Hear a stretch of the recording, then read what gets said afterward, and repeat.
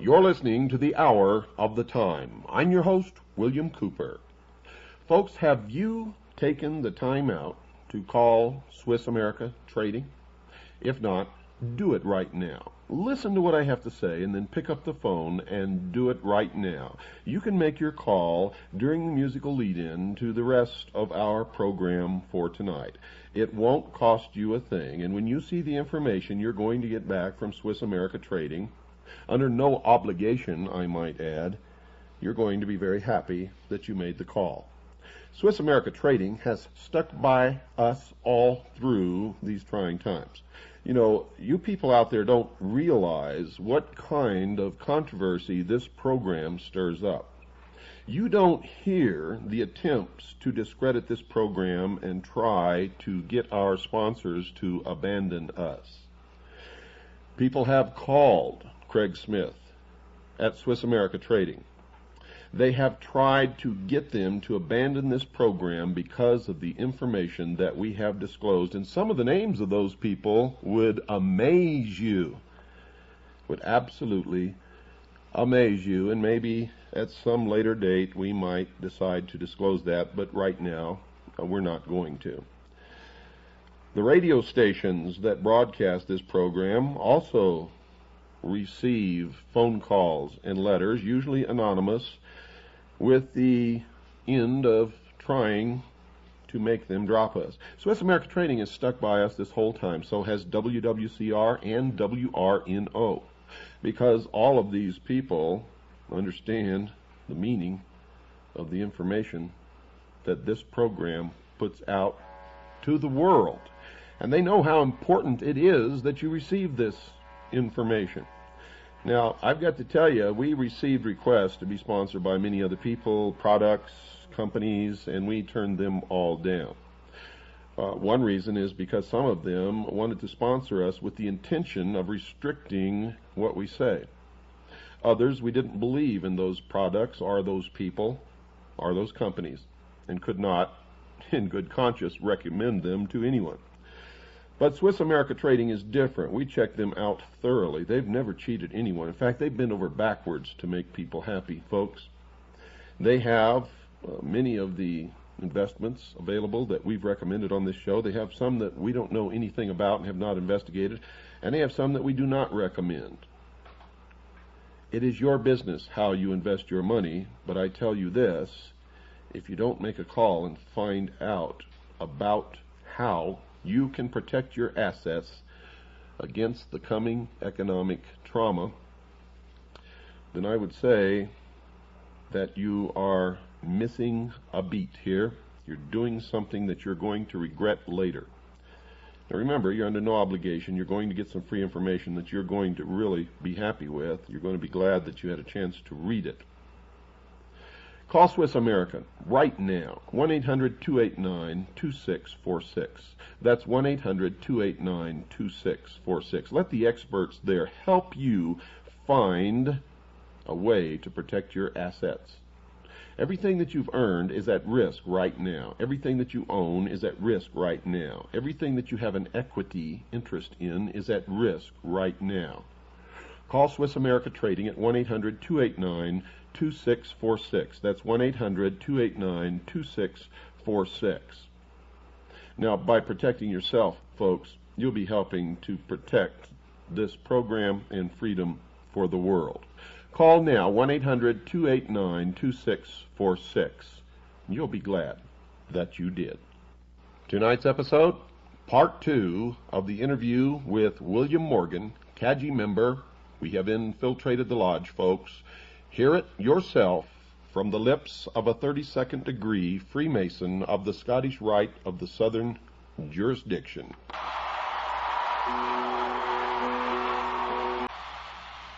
Well, as you probably already know, folks, we only use the very best music on this program, the hour of the time. That was you too, and I still haven't found what I'm looking for. You know, many of you write and ask why I let the music go on through the whole selection instead of fading it out and then bringing in the program. I do that, folks, out of sincere admiration and respect for the talent and the performance of the writer of the music, the lyrics, and of course those who perform. I love music, if you haven't guessed that already. Tonight is part 2 of our interview with William Morgan, and many of you are wondering if that's his real name. No, it is not. We protect CAGI members. We never tell anyone how many CAGI members we have, where they're at, what their names are, anything. None of that information is given out, not even to other CAGI members. Now, we use the code name or the pseudonym of William Morgan simply because the name William Morgan is significant in the past of the secret society called Freemasonry. William Morgan was murdered by Freemasons after having revealed, printed in a book, some of the secrets of the lodge, and this was done back in the 1800s. Of course, the Fraternity of Freemason denies that they murdered William Morgan. However, their version differs significantly from the official version and from the proof and the evidence that we have spent many hundreds of man-hours digging up, and one of these nights we're going to do a program just entirely on the murder of William Morgan. Will, welcome back to the Hour of the Time. Thank you, Bill. It's a pleasure to be here, and I'm really proud and happy to be here and doing what I'm doing. You know, I don't think a lot of people realize that you're risking your life by doing this. The oaths that you have taken, albeit because they were fraudulent, you thought that you were making an oath to the God of the Bible, and in fact you were making an oath to Lucifer, which nullifies those oaths, but they still, the Brotherhood, the Order, the Illuminati, the Freemasons, could still carry out the threat of those oaths, which is murder. Is that not correct? Absolutely correct. No matter what I may personally feel about or what common law or the actual law may view about those oaths as taken, the Masons that are involved consider them to be absolutely applicable to any transgression. And they have been enforced, and the bloody punishments that are part of the oaths have happened to Masons before, and they will happen again, I'm sure.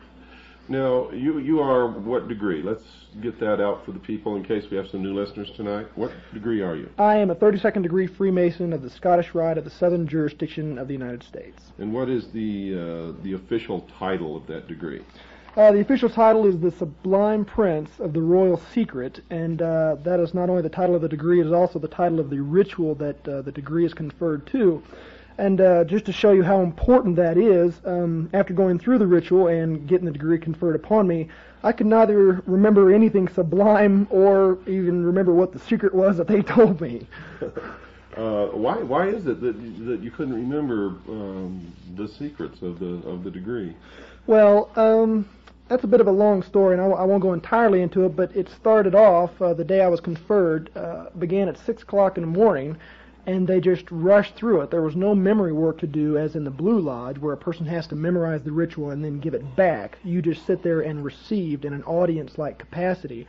And when it came to swearing the oath, you merely held up your hand and said, "I do." You also did take that oath on kneeling on one knee, as you did in the Blue Lodge. Now, we talked yesterday after we recorded the last program that aired, I believe Friday, on WRNO, and this will air on Monday on WRNO. It will air at a different date on WWCR. So if you're listening on WWCR, don't let these dates confuse you.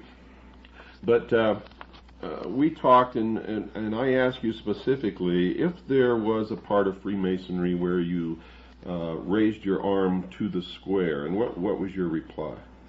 Yes, there is a part where you raise your arm to the square. The first time I remember doing that action was in the second degree when it was conferred upon me. You raise your right hand as if you were swearing in. Actually, it is exactly the same position as if you're swearing in a court of law. Your left hand is placed flatly upon the Holy Bible or whatever holy text that, depending on the lodge you're in, and your right hand is held at a right angle with the arm extended, and an actual square, like an engineer's square, is held around the elbow of the arm. You're swearing in a square within a square, so to speak, as the ritual says. Now, if a Freemason were speaking in front of a group of what Masons call the profane, would it be fair to state that if the speaker stated something about when he raised his arm to the square, that this could be a recognition signal to notify other Freemasons in the audience that he was indeed a Freemason? Knowing what I know, I can hardly see it as anything else. There's no square involved in any other oath swearing ceremony that I've ever heard of, ever, not in a court of law. Only a square is involved in Masonry. It's one of the primary tools that are symbolically referred to in all the ritual of the Blue Lodge. Now, many of you have heard this statement made by someone that you all listen to, and I want you to make that connection for yourselves. If you can't make that connection for yourself, then there's no need of telling you any more about it anyway. Let's get into some of the ceremonies. How does this start? It begins in the Blue Lodge with the first degree of entered apprentice, and it goes up, and you've actually traversed 32 degrees of initiation. Are there side roads off of this?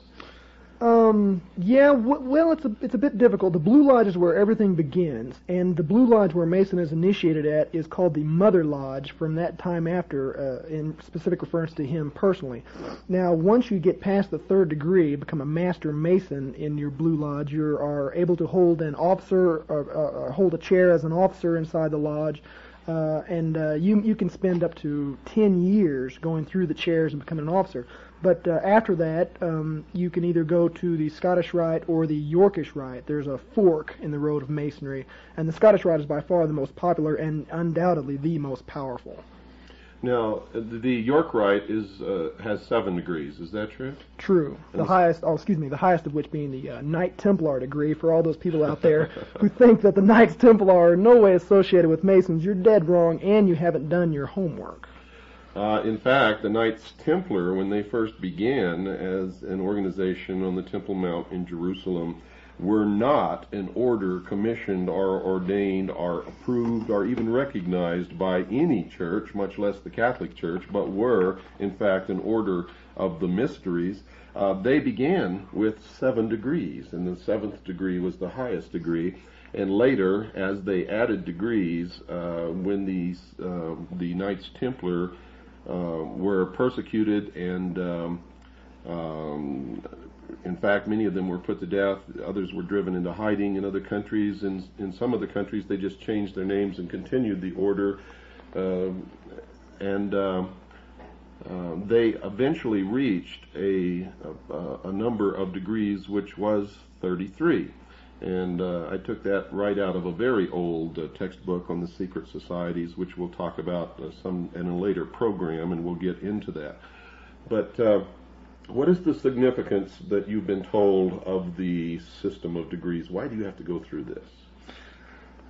It's considered a road. It's considered a road to quote-unquote illumination. I really believe that it's more of a system of control and self-government. Lodges are pretty unique in America in that they are self-sustaining and self-governing, even with their own bit of enforcement. All lodges have been granted a charter from a Grand Lodge, and every Grand Lodge in this country has been granted a charter from the United States government to operate on its own and enforce its own laws and constitutions. If a police officer or any law enforcement officer walks into a lodge while in session, he not only does he not have arrest power, but that lodge immediately closes. Now, this is something the American people don't know about. Now, if these are lodges, they're in states, they have nothing to do with the federal government. How could they receive a charter from the federal government saying that they're under their own laws? And how could it be the law enforcement officer would not have the authority to arrest or any of his other authorized duties in a Freemasonic lodge? It beats the hell out of me, Bill. It's really a bit of a contradiction in terms. You have a government that has actually gone out and given government-type status to a completely and secret and I think subversive organization right under its own nose. The similar thing can be seen in the Mormon Church and in other secret societies that are not nearly so famous as Freemasonry itself. The government has, by granting this charter, I believe, undermined its own stability as a functioning organization. Well, tell us about this charter again. Tell us again what you said before. I don't want anyone to miss this because it's very important. It shows how a secret government can be formed. It tells that these members of these secret societies literally have diplomatic immunity and can get away with whatever they want to get away with. Not only that, but they have their members sitting in the most powerful posts both within society on local levels and local cities, local counties and state governments, in the higher echelons of the military, and they permeate all the positions of control within the bureaucracy of the federal government. So tell us what this charter is again. Okay, it's a document put out by the federal government, and it can be any government in the world. To my knowledge, every government in the world has granted that has lodges in it has granted a sovereign charter to the Grand Lodges under its jurisdiction. I really haven't done enough research to speak at length on the nature of the charter or what it exactly implies universally for Freemasonry, but I do know for a fact that a law enforcement officer, and we have many law enforcement officers in our lodge, from state troopers to policemen to military policemen, they're not cops when they walk into the lodge. They leave their power, their badges, and their guns outside, and they do so willingly. That's a pretty good example, but I think the best example comes from the Knights of Malta. And here's another one for you guys out there that haven't done your homework. I'm reading from the glossary of a book entitled Freemasonry, A Celebration of the Craft, which is put out by the craft itself, and it defines Knights of Malta as a Christian Masonic degree based upon the medieval Knights Hospitallers and emphasizing the Christian virtues. Well, you can leave the Christian out of it if you like, but what's interesting about the Knights of Malta is they actually do have diplomatic immunity. As an organization, they can bring goods in and out of this country without going through customs, and they cannot be arrested or they cannot be detained or charged with any crime by any law enforcement officer in the country. They're above sovereign. As far as I know, they're above most government officials that are in the land. That's a fact, and they actually carry diplomatic passports. I know several people personally who are members of the Knights, the Sovereign Order of the Military Knights of Malta, and they carry diplomatic passports and they began as citizens of the United States of America. Now, what happens when a police officer, and most police officers we have discovered, or at least the ones who make law enforcement a career, and most, if not all, judges sitting upon benches in this country are Freemasons. What happens when you're speeding down a highway and you're stopped by a law enforcement officer? What happens when he sees the Masonic emblem on your windshield? Usually what you have is a direct turnaround in attitude. I myself am a young man. I get hassled by cops a little bit. It seems like they always have cop an attitude when they pull me over, but when they see the Masonic square and compasses on my car, and most importantly when I flip out my dues paying card, a card that all dues paying Masons carry, the police officer, well, let me just put it this way, I've never once got a speeding ticket or a traffic ticket or have even been harassed in any way when they have known that I am a Mason. It just has not happened. That is my personal experience. So the justice system in this country doesn't really work, and Freemasons are in effect exempt from the laws that the rest of us are supposed to follow. Is that true? Yeah, that could be probably construed as accurate, Bill. Although I disagree, it does work. It just doesn't work the way most people think it works. It works for them and with them and around them, and it works on the rest of you. That's right. Now, what happens when a Freemason goes into court against someone who's not a Freemason and the judge is a Freemason? Okay, well, you have a very subtle interaction that goes on. All Masons are taught secret signs and secret words and secret phrases and this is some of the most, this is what they don't want revealed more than anything else. You can stand in a particular position, you can hold your arms in a particular position, you can speak certain words, the widow's son, traveling man, keywords and phrases that will let this judge know that you are a Mason. And you can almost guarantee that he is a Mason too, or else he wouldn't have been able to lock down a lasting career in the judiciary. That's correct. And that would explain why some people just don't seem to ever get prosecuted for anything, and others who may commit the same crime or a much lesser offense seem to be inordinately punished, given such a heavy burden of punishment, while others who have done the same thing receive either nothing or a pat on the wrist. Well, brothers look out for each other. It's just the way the system works. It's a buddy system. It's a you scratch my back, I scratch yours. As a matter of fact, in the oath that a Mason swears, he swears that he will uphold and defend a fellow Mason in any problem that he may encounter, treason and murder alone excepted, but they left at their election, which means that even if a fellow Mason is a traitor to his country, we know that could never happen. If he's a traitor to his country, his brother Mason has his own choice whether he wants to turn him in or not. He is not obligated to do so, and obeying the laws of Masonry above the laws of the land, he's probably not even going to consider it. So, in other words, one way of infiltrating and controlling our society and our government, both on a local, state, and national level, and the military, is for one of the Freemasons to get into a position where he can then appoint or hire Freemasons below him. When people come to apply for that job, who gets the job? That's self-explanatory. The Mason will get the job every time. Another part of the oath is that you will look out for the interest of your brother Masons in whatever capacity they may be in. In fact, it could probably be construed that not giving the job to a brother Mason would bring serious repercussions if discovered inside the lodge, and may even be a violation of the oath. There you go, folks. All of you who've been telling me that I'm full of crap and that I don't know what I'm talking about, and that they haven't infiltrated and appointed their members below them and literally taken over all levels of society, both local, state, and federal, and the military, you just heard it from the lips of a 32nd degree Freemason. That is exactly how they do it, and that is exactly what has been done. You have to understand that since this country was conceived and brought into reality, Freemasons have controlled it. And their goal always, from the beginning, was to bring about a one-world totalitarian socialist government. Our forefathers knew full well the foibles of human nature.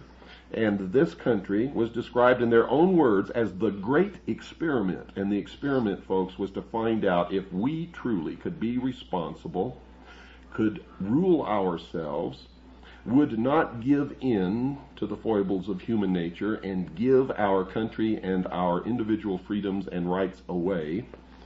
But they knew when they did it that that's exactly what would happen, because they were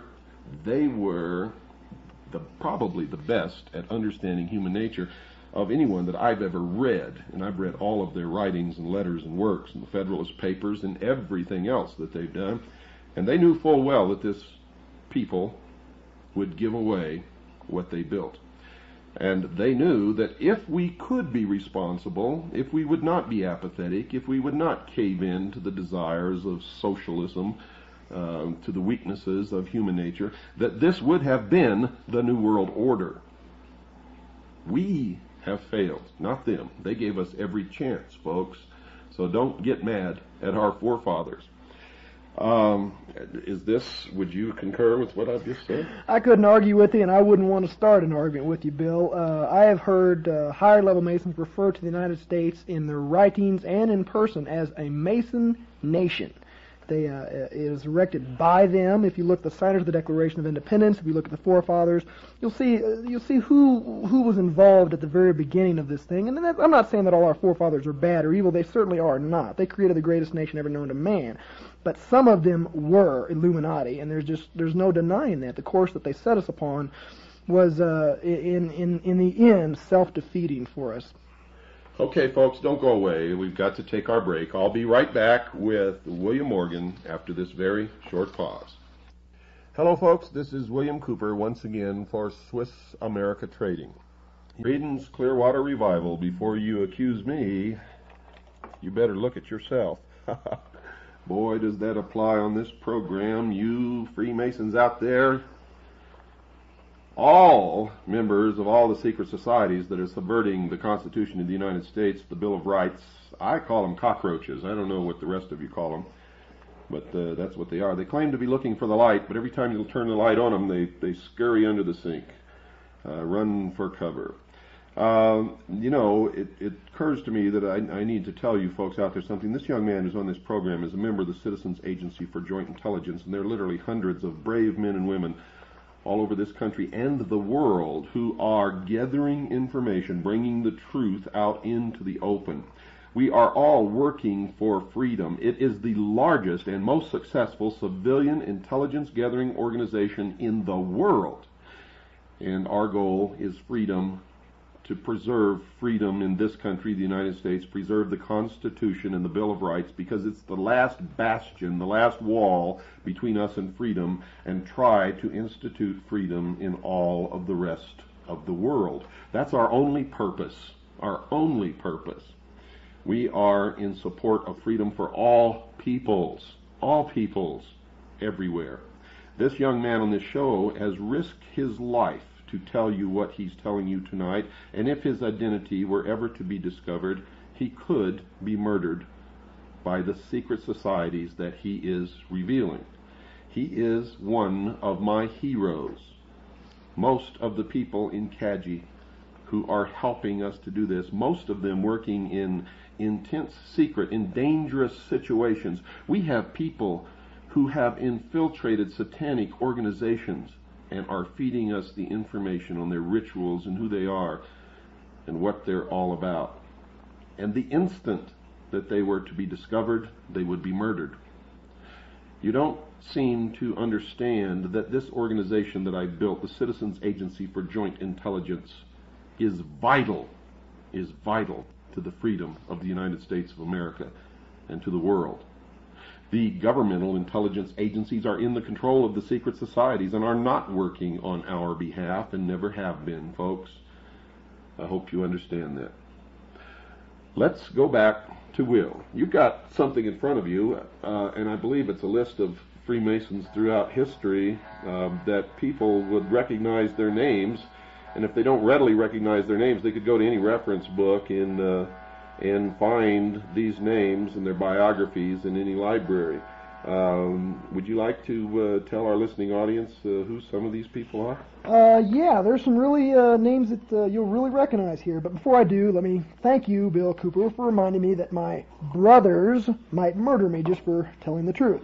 Here's one: Colonel Buzz Aldrin, Simon Bolivar, Omar Bradley, Edmund Burke, Richard Byrd, Kit Carson, Walter Chrysler, Buffalo Bill Cody, Ty Cobb, Winston Churchill. The list just goes on, and Gordon Cooper, Edwin Drake, Jack Dempsey, Cecil B. DeMille. You know, you mentioned Winston Churchill, and one of the things that the listening audience does not know is that not only Winston Churchill was a Freemason, but so was Harry Truman, and so was Mr. Stalin. So when they had their meeting at Yalta, here was three 33rd degree Freemasons deciding the fate of the world. And for all of you who couldn't figure out why they made the decisions that they made at Yalta that so screwed up the world, now you know. Please continue, Will. Thanks, Bill. Yeah, they should have just held that Yalta meeting in a lodge and been a bit open about it. Okay, here's some more for us. Duke Ellington, Henry Ford, Benjamin Franklin, Clark Gable, John Glenn, Gillette, Richard Gatlin, inventor of the Gatling gun, Samuel Gompers, Prince Hall, Manly Palmer. Joseph Guillotine, who invented the guillotine. We'll be seeing more of that later. Oh boy, there's just simply not time. Edgar Hoover, Sam Houston, Oh. For those of you who did not understand his reference to, we'll be seeing more of the guillotine later, when the New World Order actually succeeds in taking control of the world, executions will be public, and the secret societies believe in blood atonement. In other words, you can only atone for your wrongdoing by your works or by the shedding of your blood, blood atonement. So in these public executions, there will have to be the maximum amount of blood. Public executions will be held as a object lesson to the rest of the population, not to oppose the New World Order, for it is the most terrible, terrifying experience to see someone literally beheaded, is intended to cow everyone else, and is, in fact, will be, in fact, a ritualistic sacrifice to the god of the secret societies, who we all know now is Lucifer, also known as Satan. Yeah, you know, Bill, it just dawned on me just what a fun guy you really are. Here's a short list of presidents of the United States who have been Masons: George Washington, James Monroe, Andrew Jackson, James Polk, James Buchanan, Andrew Johnson, James Garfield, William McKinley, Teddy Roosevelt, William Taft, Warren Harding, Franklin Roosevelt, Harry Truman, Lyndon Johnson, Gerald Ford, and I also know for a fact that George Bush is a Mason and that Ronald Reagan was made a Mason on sight. Like I said, the list just goes on, and these are not even a partial fraction of a percent of the famous Masons that have existed throughout history. Well, John Wayne was a Freemason, wasn't he? The Duke was a Freemason, absolutely true. And, you know, we're not in any way belittling the accomplishments or the contributions to society of any of these people. We just wanted to let you know that this covers all areas of society, all levels of society, all occupations, and that many famous people whom you all recognize have been or are members of these secret societies. Now, many of them are taken in as window dressing. In other words, they don't really know what they're a part of. They're told that it's a fraternal organization existing for the good of the community. And of course, in any organization, if you can get famous celebrities to belong, that's a feather in your cap, because the public, for some reason, thinks that if a celebrity belongs to something, then there can be nothing wrong with it. What sheeple, what total crap. But that's the way people believe. That's absolutely true. Most of the celebrity names that I mentioned in this list are there just simply as window dressings to give a good appearance to the craft, but some of them absolutely are not. And I'm reading still from this book published by Masonic Publishing Company, and it states that Joseph Smith, founder of the Mormon Church, was absolutely and undeniably a Freemason. Did you find Giuseppe Mazzini in there? Yeah, I sure did. I should have done my homework. It's Giuseppe Mazzini, 1805 to 1872, Italian patriot. He was also one of the best friends and correspondents of Albert Pike, who was the head of World Freemasonry for a while and the head of the Scottish Rite of Freemasonry in this country. He established, with others, the Ku Klux Klan, the branch of Freemasonry known as B'nai B'rith, which the ADL operates out of. And the ADL, folks, for those of you who don't know it, are under intense investigation now for spying upon agencies and departments of the United States government and police departments, and actually stealing records and passing them on to the secret societies and to the state of Israel. So you'd really better wake up out there, and don't give me this stuff that it's the Jews, that it's the blacks, that it's this, it's that. It's not. It's not. Ordinary people like you and me, I don't care what their skin color is, I don't care what their religion is, are just like you and me, and all they want to do is live in peace. There are elements and organizations and people belonging to all the different ethnic groups, all of the different religions, all of the different organizations, corporations, governments, anything that you want to name belong to these secret societies. The Jews have been used as scapegoats throughout history. The Freemasonic organization and the secret societies in general are racist. They believe that the races, the white Caucasian races in Europe, Germany, England, are the superior race, are the real Israelites. They are the ones who have orchestrated and brought about the state of Israel. They are the ones who maintain the force of Zionism active in the world. The Mormon Church is a great part of this.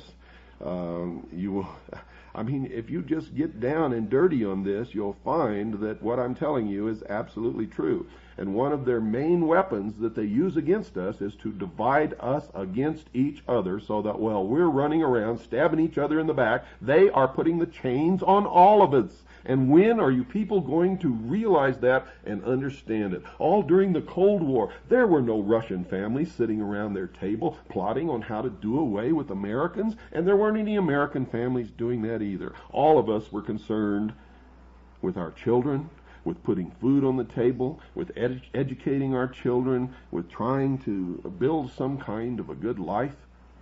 That's all that ordinary people care about. It doesn't matter what race they belong to, what religion they belong to. Bravo, Bill. If there's a lesson that the listeners can go home with, it is that stop this racist divisionism, come together and see the enemy for who it is. Like I said on the last program, you cannot enjoy the protection of the secret societies forever. With a little bit of homework, you can find out who financed Hitler in World War II. And anybody that knows history knows that as soon as Hitler got to where he was at in power, who did he initiate a pogrom against? It wasn't just Jews. He got rid of all the Freemasons who were the window dressing in Germany and in Austria, who put him where he was at and protected his interests. He zapped them. He nuked them. They were gone. They joined the Jews and the Gypsies in the concentration camps, and they were never heard from again. And to this day, many German Freemasons wear a small flower on their lapel in remembrance of that tragic event. You cannot enjoy that protection forever. You are doomed to fail if you depend on these people for your life. That's correct. And remember, the primary method that they use is this. Conflict creates change. They create the conflict that they know will bring about the solution that they want. They get it to appear as if the people are screaming for the solution, and then they give it to them. Something that the people would never have accepted in the first place. But remember, conflict creates change. They believe in the Hegelian principle of conflict resolution. You have a thesis, an antithesis, and the clash of these two creates the solution to the problem which they've been aiming for all along.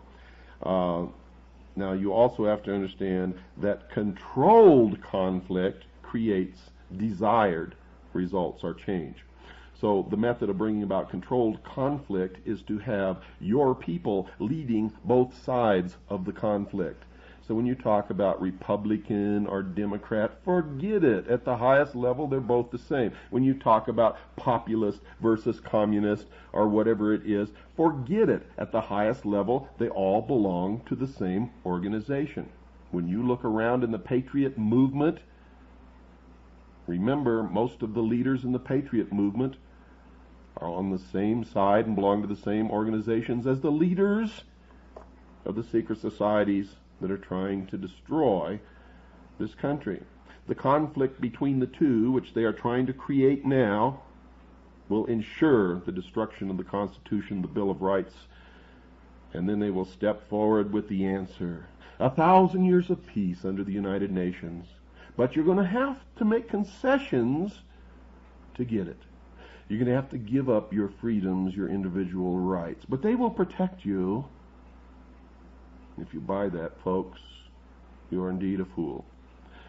Does this confirm what you've discovered in your quest for the truth? It certainly does. It is history repeating itself with empty promises of nirvana and utopia on earth that has never come true, and you always have to be the one to pay for it. Always. It's just, these people do not believe in a fair fight. They do not join a race that they have not fixed. They don't take those kind of risks. Okay, you've got about 10 seconds. If you had the ability to say something to the American people and to the world, what would it be? It would be to wake up, folks. Look, you've got an enemy out there. They're coming together, and there's a convention of Southern Baptists that have come against the Freemasons, meeting in Houston in 15, 16, 17 of June of this year. I suggest that you look into that.